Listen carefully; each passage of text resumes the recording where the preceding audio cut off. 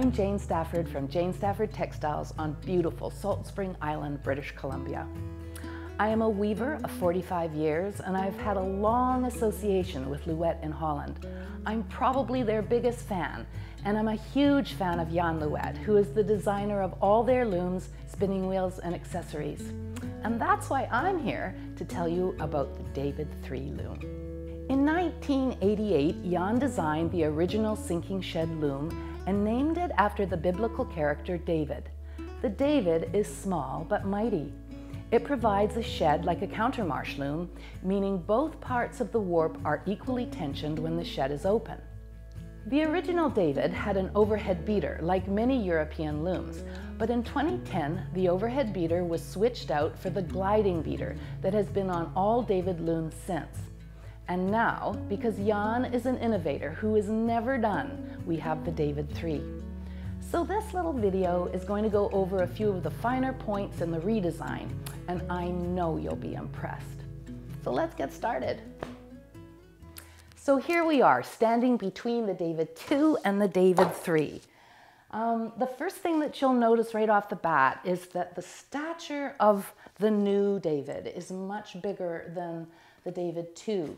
Now this actually was a David I, and these pieces right here, just out of interest, is where the overhead beater would hang from. So there was another attachment here, and then the overhead beater came down like this.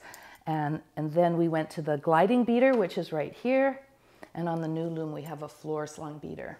But in general, you'll notice that this loom is smaller, much smaller.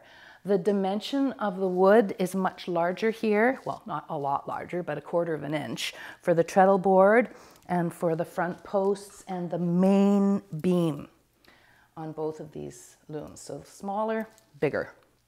I think what I'll do is I'll start at the top of the loom and talk about all its features, and then we'll move down, and occasionally we'll do some comparison between the two of them, but let's just focus on this.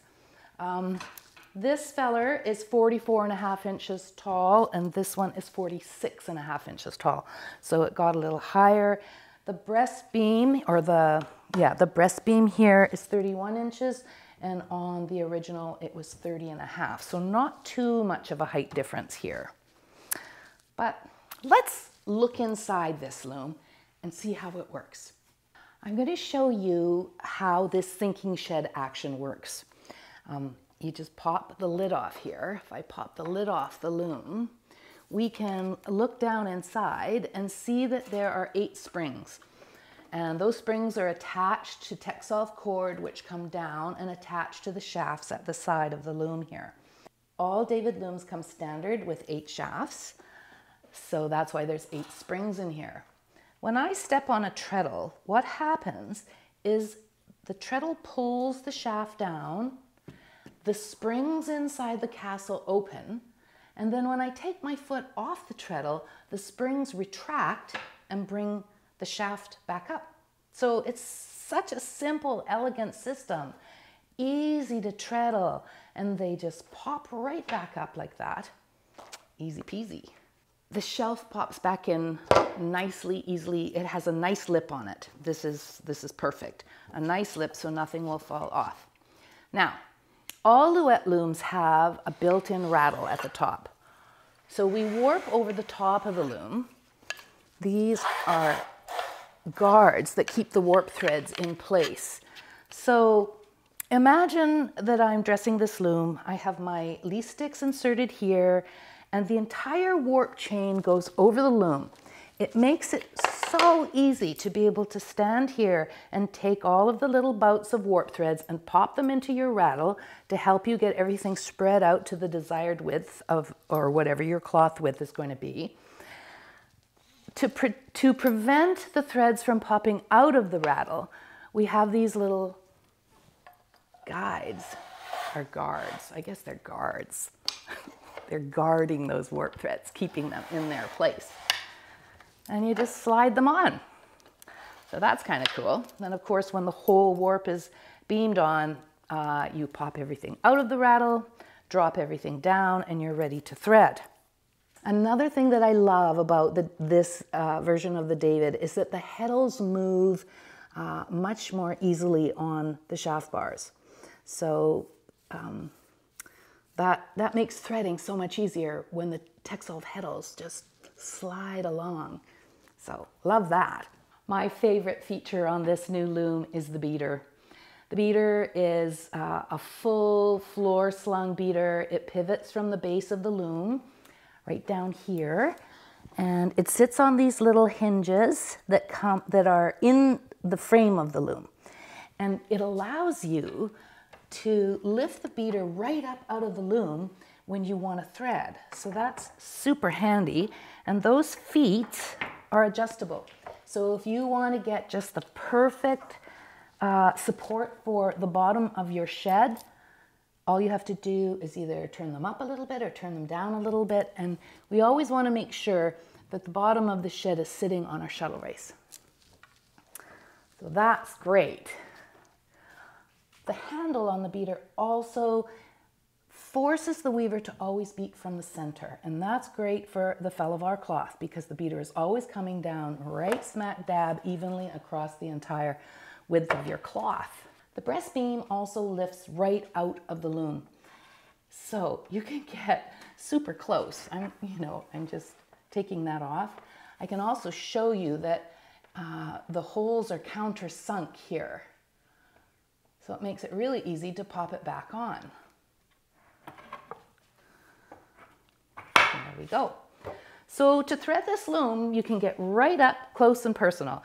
You can take the breast beam off, you can take the beater out and sit right inside. And if you needed to get even closer, I don't know why you would, but just say you wanted to get even closer, even the cloth beam lifts out. Now I can't do that because I've got my warp all tensioned, but the cloth beam lifts right up and out of the loom. So that's great. The cloth beam and the warp beam at the back of the loom are made of larger dimensional wood on this loom too.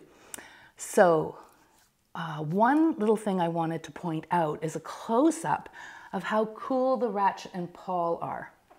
So the ratchet right here on the loom is much larger, but down here, the pawl that engages with the ratchet has a tiny little magnet mounted right down in here that makes sure that the pawl always stays engaged in the ratchet.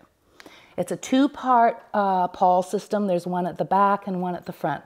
So it really holds this beautiful ratchet nice and tidy, keeps everything strong and secure. Let's have a look at this side of the loom. Here we have our brake release right here, and this is what controls the friction brake on the loom, and it's a big, beautiful disc. It's the same system that's on a spring loom, and this handle is the same as what's on the spring loom. So to release the tension on your warp, you lift up on this handle. It's big, easy to grab, closer to the weaver, and it releases the brake cable that goes around this disc. And winding on a warp is so easy because this handle here turns. So it's super easy. Love it. Huge improvement. To adjust the tension on the brake, all you have to do is move this little whirled nut until you have it exactly the way you want it.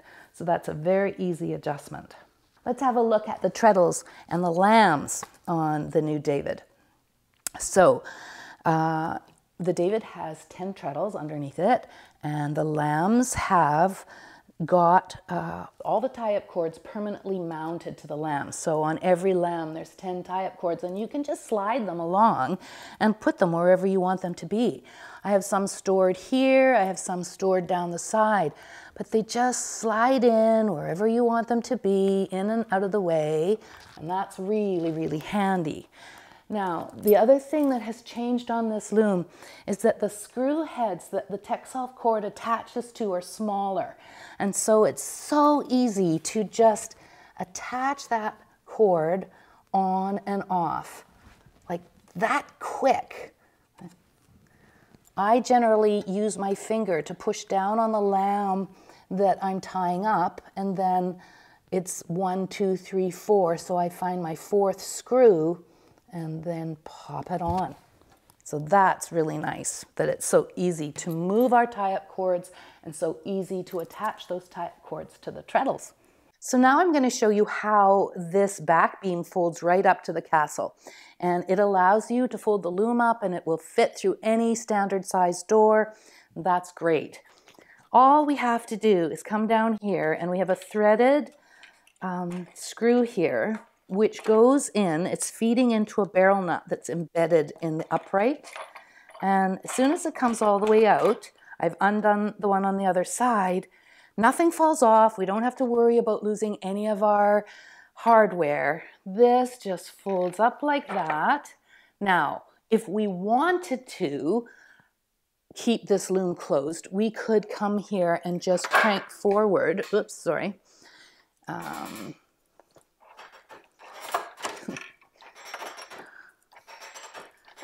And our warp is holding it shut. Or we could take a piece of seine twine or some such thing and just tie it shut. So that's pretty handy too. That's really handy.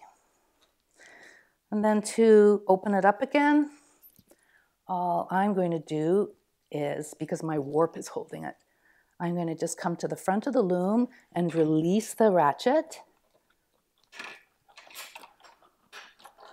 There, take the pawls out, and there it goes. Boing, it's back down, and these screw in like that. There, till they're tight. So there we have it, all the lovely little changes to the David III, great changes.